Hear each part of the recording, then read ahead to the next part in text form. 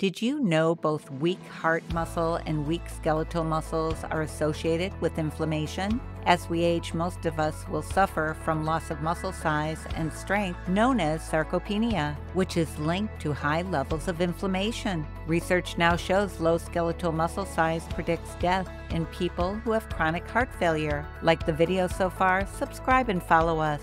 The best prevention and treatment for inflammation includes resistance strength training exercise that increases muscle size and strength, an anti-inflammatory diet, vegetables, fruits, nuts, whole grains, beans, oily fish, salmon, and avoiding sugar-added foods and drinks, mammal meat, processed and fried foods, refined carbohydrates, and dairy fats. Remember, your best source for everything health is your chiropractor. Visit your chiropractor regularly and make sure your nervous system is functioning 100%.